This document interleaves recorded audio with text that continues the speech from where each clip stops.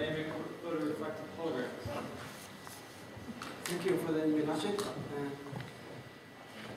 I'm going to talk about the applications of the photographic polymers for dynamic holograms. The materials are made by my colleagues at the University of Arizona and Nitro Technologies Inc. in San Diego. So this is the introduction of my work. First, I'm going to talk about the holograms working at 633 nanometer for dynamic correction of atmospheric like wavefront operations. And then we are going to talk about the holograms working at near infrared wavelengths for imaging in scattering medium. And finally, I will talk about the holograms with long decay time for imaging display. And basically, we are going to cover two new techniques we have developed recently. One is the laser thermal fixing of the hologram at high TG materials using a CO2 laser. And the second technique is we worked on the low TG photographic polymers that allows long persistence time. So the basic principle of photographic process is shown in this figure. So first we have two coherent beams. One is the reference beam, the other one is the object beam. So the interference of the two beams generates the interference pattern with bright and darker irradiance patterns. So because of the excitation of the free charges, the interference pattern will result in the non-uniform free charge distribution. So in the higher irradiance region, it will generate more free charges, and in the low irradiance region, the density of the free charge will be lower. So because of this non-uniform distribution of the free charges, the free charge will shift and also diffuse and also shift under the external fields. So the diffusion or the drift of the mobile free charges, and finally they were trapped in the new locations. And this will result in free space charge field. And there is a shift between the space charge field and the original intensity pattern. So because of the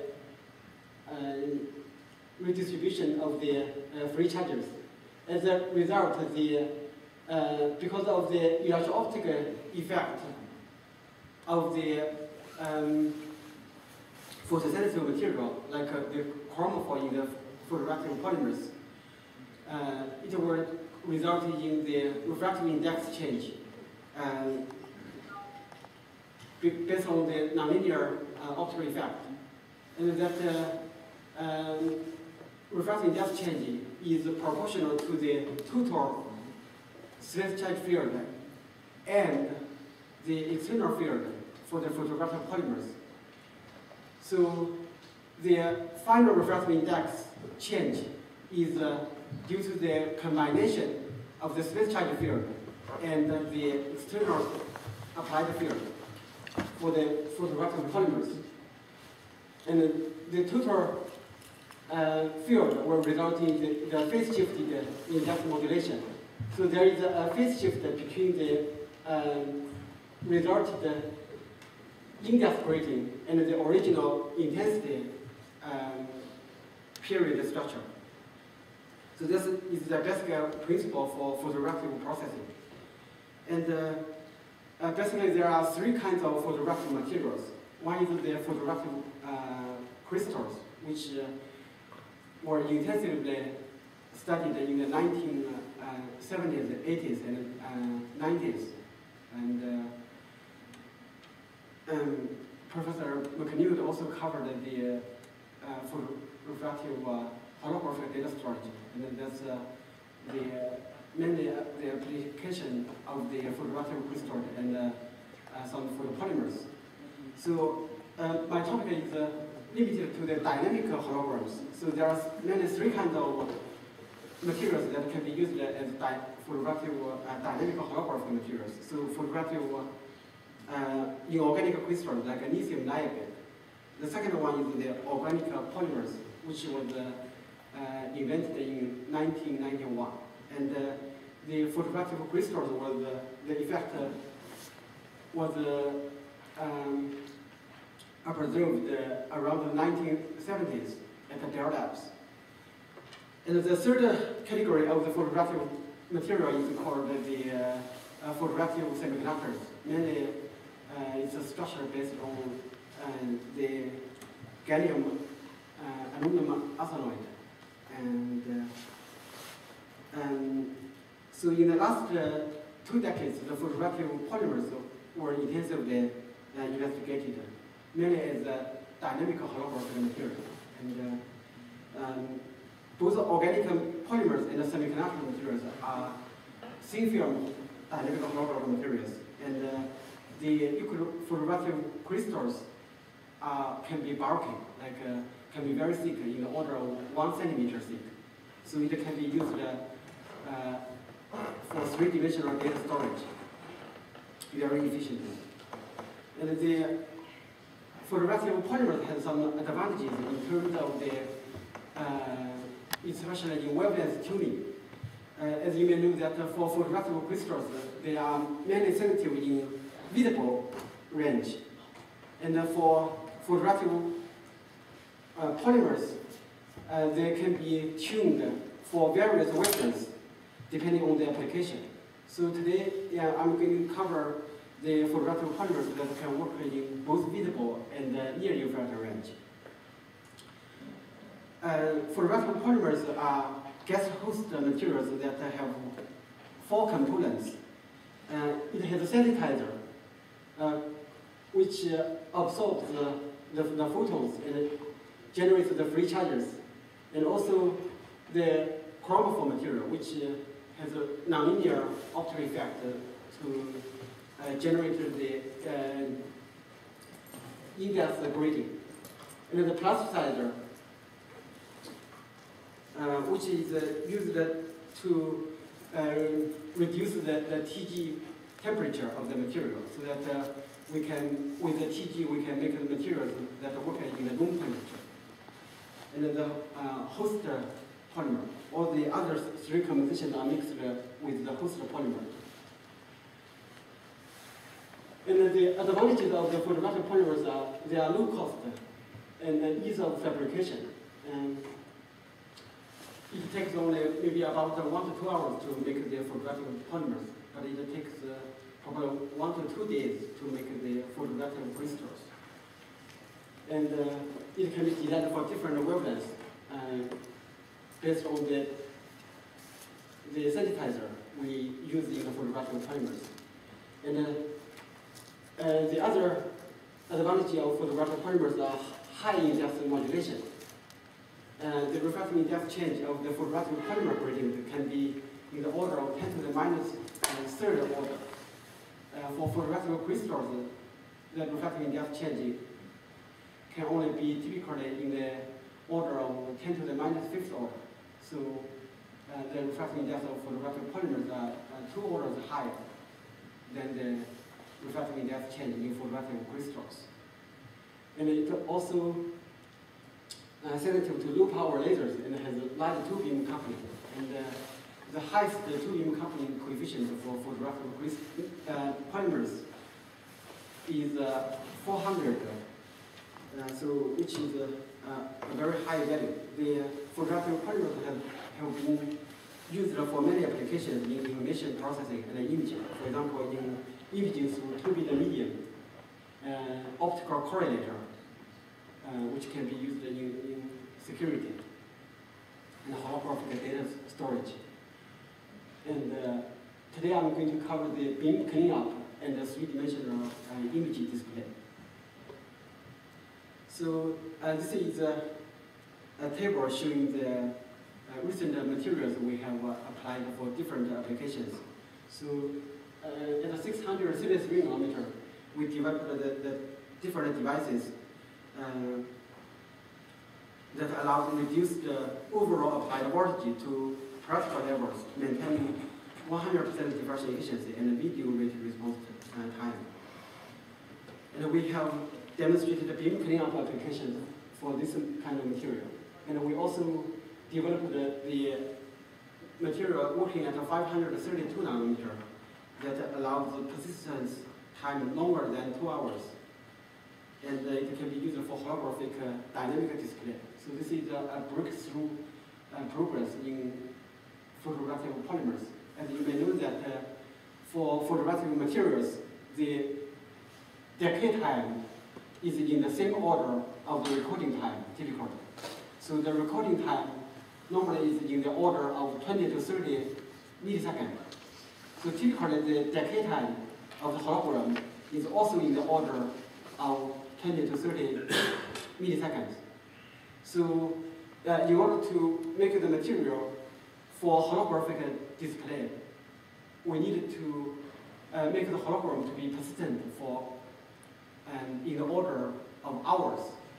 So we developed very special techniques that allow the hologram to be persistent for in the order of hours.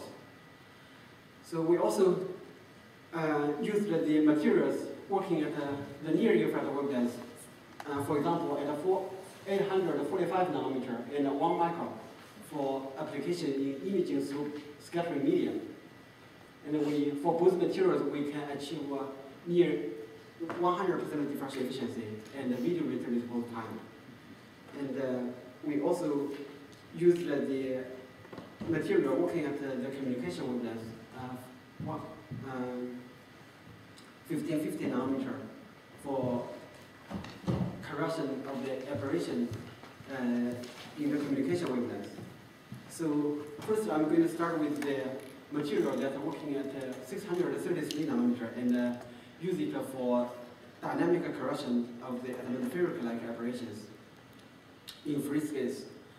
So we use two materials using the PATBT as a transport matrix material. And the sensitizer, chromophore, and the plasticizer are listed here. So the chromophore is DBDC, and the plasticizer is ECZ, and the sensitizer is C60, which is sensitive at 633 nanometer. And this is the second composition of the photoreactive polymers that work at 633 nanometer. So the transport matrix is the same, PATBT. And the chromophore includes different dyes, 7-FDCST, APDC, and RLC. And the plasticizer is TPA-CA2. The sensitizer is the same, which is C60. And both materials show very high optical performance. So this is the device for all our photoreactive polymers. So the photoreactive polymers are sandwiched in between two ITU coated glasses. And we apply the voltages to the two ITU electrodes. And this is the structure for four beam mixing. So two beams from the right side are used as the two recording beams. One is the reference beam, the other one is the object beam. And then if we use the reading beam that is counter-propagating as a reference beam, then we get a diffraction beam that is counter-propagating in the object beam direction. And if we just use two beams for recording, and if we monitor the two diffracted beams, we can measure the two beam coupling efficiency. So we can make both small devices and also large area devices using photoreactive polymers. So this one shows a typical device with a diameter of a few millimeters. And this one shows a 4-inch by 4-inch large area photoreactive polymer material. So for photoreactive crystals, it's hard to make a photoreactive material that as large as a few centimeter by a few centimeter. But for photoreactive polymers, we can do that. And this the large area material was made by Little Danko Technologies in San Diego, California. So both materials show very, very high optical performance. So here we show the steady-state diffraction efficiency as a function of the applied voltages. And you can see that for the 105 micron photoreactive polymers at the 6 kV, we can get an external diffraction efficiency of 60%. And if we measure the internal diffraction efficiency, it can be 100%. And that the difference between the internal efficiency and the external efficiency is due to the absorption of the material itself. And the right side shows the response time of the material. And you can see that we can achieve the response time less than 20 milliseconds. So it can be used for video-related information processing applications. And this one shows the sensitivity of our material. And as we expect, with the increase of the irradiance of the lighting beams, the response time of the material can be reduced linearly. So which means that the speed of the material is linearly proportional to the irradiance. The following few slides shows the basic concept for wavefront correction. So if we have an ideal plane wave, which is distorted after the beam is experienced by the distorting medium. So this one shows the distorted wavefront. So if we put a conventional mirror and let the beam reflect from the conventional mirror, when the beam is transmitted through this distorting medium the second time, then the wavefront is doubly distorted if we use a conventional reflection mirror. However, if we use a deformable mirror, which has a shape that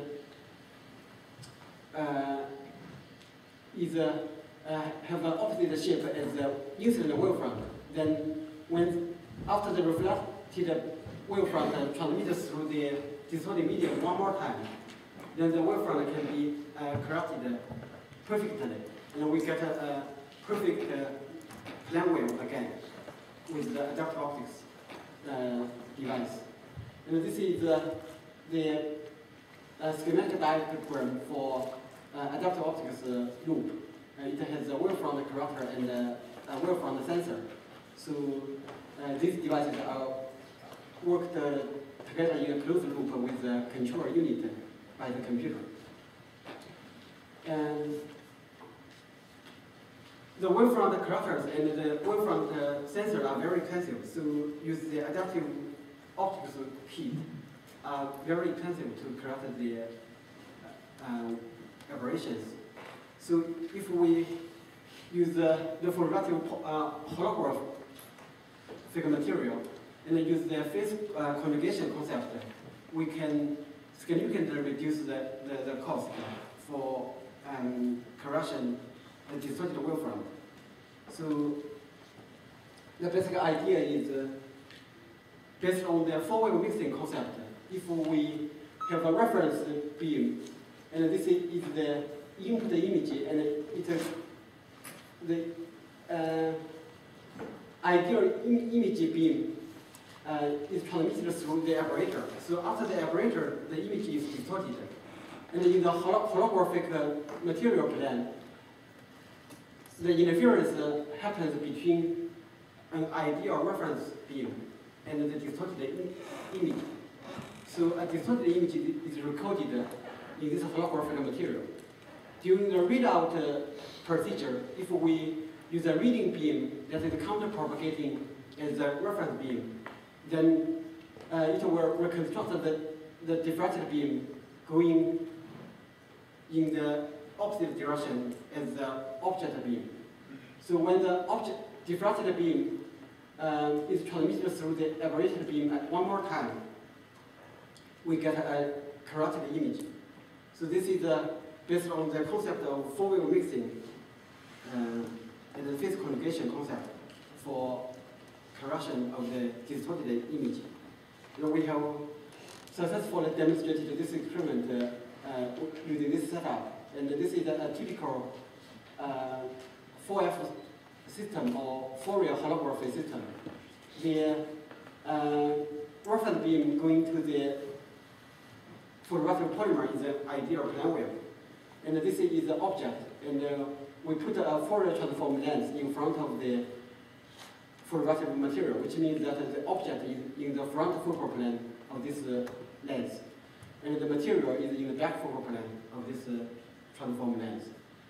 And then, in order to see the effect of the correction of the distorted image using the four-wave mixing and the phase conjugation concept, we use another lens and a CCD camera to detect the distorted image. And then we use a reading beam that is counter-propagating as a reference beam to read the hologram. And then the diffracted beam will follow the same trace as the object beam, but in the opposite direction. And if we put an aberrator here, the diffracted beam will be transmitted through the aberrator one more time. And if we put another CCD here, we will get the corrected image. So this is the configuration for this setup. And we used an apparatus that used by the astronomy department at the University of Arizona. And we have successfully demonstrated the experiments. On the left side, it shows the distorted image that is received by this detector. And on the right side, it shows the image that is received by this detector. And you can see that the images on the right side are very well corrected. And this shows the correction of the images from a resolution target with a high resolution. And the apparatus, as I said, we use from the astronomy department. It's made of distorted surface and immersed by oil. So because of the refractive index mismatch between the glass and the oil, the optical path length at each location is different. So it causes, if an incident beam is an ideal plane wave, after the plane wave is transmitted through this aberrator, the phase wavefront is distorted. And we have done a lot of dynamic measurement in the system by moving this aberrator in the direction perpendicular to the beam propagation, which means that in this optical setup, this is the aberrator, and we use the motorized transition stage to move the aberrator in this direction, and the beam is propagating in this direction. So the aberrator is moving in a direction perpendicular to the beam direction. And we are able to correct the aberration in real time. So this also verifies the video rate response time of the material. So we also did different experiments, like for example, for the black line, we choose the dynamic response of our material when the aberrator is not moving. And for the blue line, in the beginning the aberrator is moving, so the diffraction efficiency is reduced. And then if the aberrator stops moving, then the diffraction efficiency goes back to the original value. And for the green line, the aberrator is always moving, so the efficiency is reduced to this level. And I can show you a movie to show the effect of the dynamic correction of the aberrations.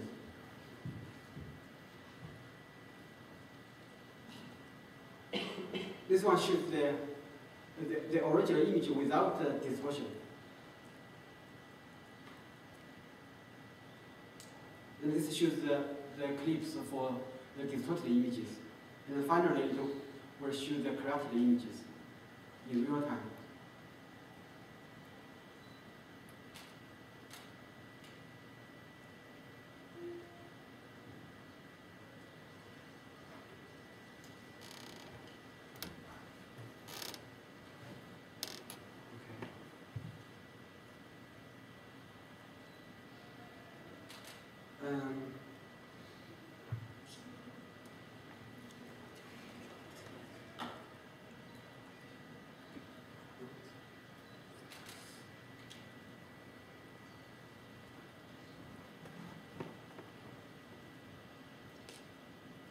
Okay, so we did a lot of dynamic measurements in the system, and initially we applied a 6 kV voltage, and we measured the diffraction efficiency as a function of the speed of the apparatus. As you can see that when the apparatus moves faster, the diffraction signal is smaller. Yeah. And also, if we reduce the voltage to 5 kV from 6 kV, we did the same experiment, and we can see the same phenomena, like with the increase of the speed of the apparatus, the diffraction efficiency is also reduced. And we reduced the external voltage from 6 kV to 3 kV, and we were able to successfully correct the aberration in the same way. So here are the data for the dynamic response of the system at 3 kV. And here we show that if we fix the voltage and increase the object beam intensity, the diffraction signal can be increased correspondingly. And this one shows the dynamic response in the system at various voltages. And it shows that with the increase of the voltages, the diffraction signal is increased. And in many real-time signal processing, we don't need to have 100% diffraction efficiency. So as long as the detector can detect the signal with a reasonable signal-to-noise ratio, then it should be good enough for the real applications. So in order to reduce the practical voltages, we tried this 105 micron sample at the 3 kV, and we will be able to do the same experiment at the 3 kV voltages. And I'm not going to show the movie. The result is very similar to the movie I just showed you. And based on the nonlinear effect of the photographic hologram, we can also use it for edge detection. And in order to further reduce the applied voltage for the photographic materials, we tried to make a similar photographic polymers. So for photographic materials, the diffraction efficiency is a sine square function of the delta N and the thickness. So, and there is a parameter called a Q factor, which is used to define a volume hologram or a thin hologram. So if this parameter is much larger than 1, typically we use 10 as a criteria. So if this Q factor is close or larger than 10, we consider the holographic material is a volume holographic material. So when we try to reduce the applied practical voltages, we still want to keep the hologram in the volume hologram category. So we made holograms with different thickness from reducing the thickness from 105 micron to 53 micron, and also to 37 micron and 20 micron. As you can see that with the reduced thickness, we can still see very good diffraction efficiencies. This is a comparison for 53 micron sample and a 20 micron sample. As you can see that the diffraction efficiency is reduced when the thin film thickness is reduced. But we can still get a very good diffraction signals based on our experimental results. This one shows the steady-state diffraction efficiency for 53 micron sample and a 20 micron sample. And in this table, you can see that for 53 micron sample, we can still get a 74 diffraction efficiency. This is the internal diffraction efficiency. And for 20 micron sample, with 1.2 kV volt, we can still get a 35 diffraction efficiency. And these diffraction efficiencies are good enough for many practical applications in signal processing.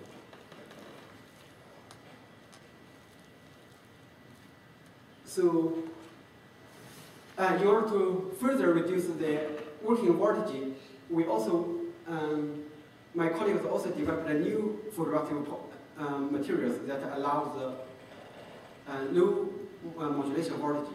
So this is the combination that allows low voltage operation.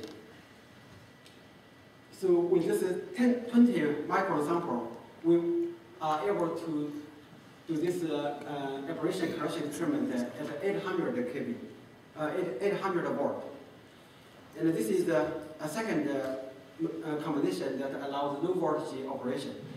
And with this combination, at the 20 micron sample thickness, we are able to do the dynamic aberration correction at 600 to 700 volt. And we also did the dynamic experiment with this 20 micron thick sample. So at the voltage of 700 volt, as you can see that when the aberrator is moving at 3.3 millimeter per second, we can also repeat the previous experiment and get a very good signals. And this one shows at a 700 volt, at a different speed of the aberrator, we can see still detect the very good diffraction signals. And this one shows the diffraction signal can be increased with the increase of the irradiance of the object beam. And this shows the result for the material working at 633 nanometer. And we also worked on the dynamic aberration correction at the telecommunication wavelength, 1550 nanometer. The 1550 nanometer material is based on the 2-photon absorption. So we need to use the ultra-fast laser. And based on the material has sensitivity at 775 nanometer with 1 photon. So that means that the material will have a good response at 1550 nanometer based on the 2-photon effect. So this is the combination for the 2-photon response material. And this is the transport matrix material is the same, PATB as before. And this is a chromophore. The EC is also the plasticizer. And this is the sensitizer, TBM. And this figure shows the steady-state diffraction efficiency of the material working at 1550 nanometer. So at 6 kV voltage, we can get a 40% diffraction efficiency. And also the response time can be in the video rate range, 35 milliseconds. And we use the same setup. We are able to correct the aberrations dynamically. And this figure shows the result of our dynamic aberration correction. So on the left side, it shows the original image without the operator. And this one shows the distorted image. And this one shows the corrected image. So this is a summary for this part. And so we have demonstrated the dynamic correction of the phase distortion using the operator, which has atmospheric distortion. So for 105 micron thick sample, high quality movies can be obtained at 3 kV when the operator is moving at 0.3 millimeter per second. And the various dynamic responses have been investigated. And the properties of the material in the system have been studied. For example, the speed and the diffracted signal as a function of the object intensity, diffracted signal as a function of the applied field. And the working voltage can be reduced by reducing the thickness of the samples, and it can be further reduced using thin samples with lower overmodulation voltage. And for 20 micron thick sample, high quality movies can be obtained at 700 volt when the operator is moved at 0.3 millimeter per second.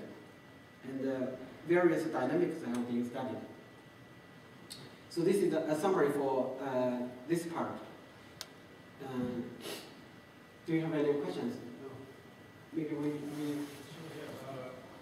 stop here and then break coming for.